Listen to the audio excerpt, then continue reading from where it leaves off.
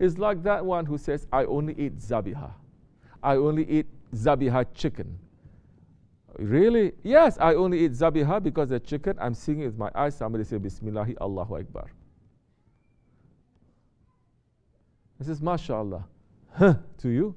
Your idea of zabiha is just to pull a knife to say, Bismillahi, Allahu Akbar. What an idiot you are. If that chicken is raised to be treated so cruelly, as today's majority of the chickens that we're eating is raised like that, if it is pumped with medicines and hormones and antibiotics and everything that is harmful, not only to the animal, to the environment and to us,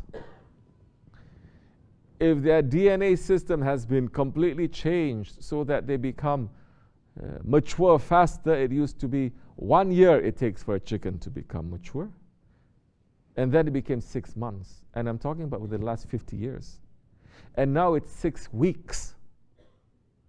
If you think zabiha, halal, acceptable, permitted, lawful, and healthy, is only by saying Bismillah, Allahu Akbar, and to pull a knife, then you're a complete idiot. Because all these other things is going to harm you.